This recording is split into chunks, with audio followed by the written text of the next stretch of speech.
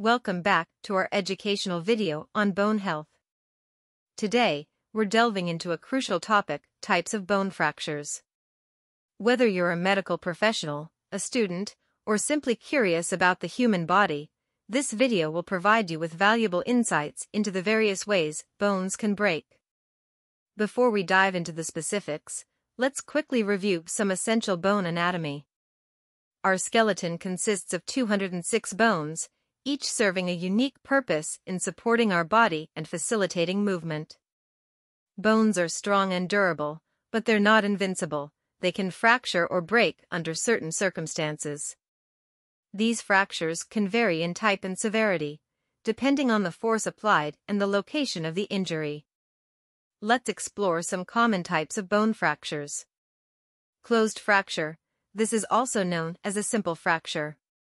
In a closed fracture, the bone breaks, but it doesn't pierce the skin.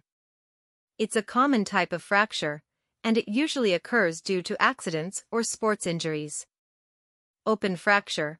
On the contrary, an open fracture involves the bone breaking through the skin's surface.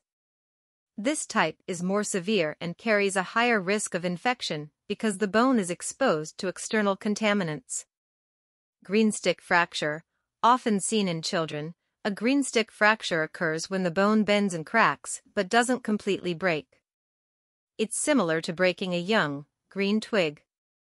Comminuted fracture. In a comminuted fracture, the bone shatters into multiple pieces.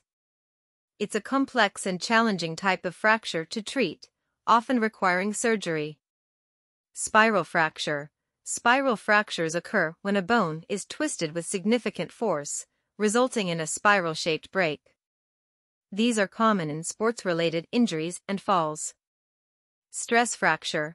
Unlike acute fractures, stress fractures develop over time due to repetitive stress on a bone. They're common in athletes and people who engage in high-impact activities.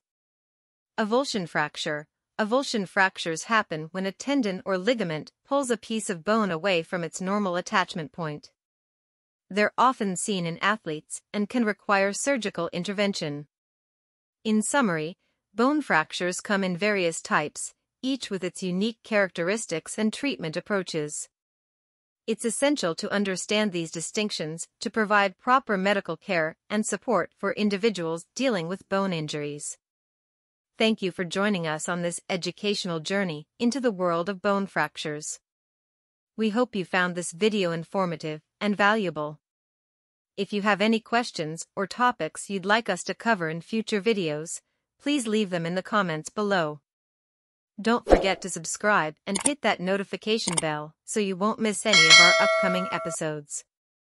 Stay healthy, and we'll see you next time.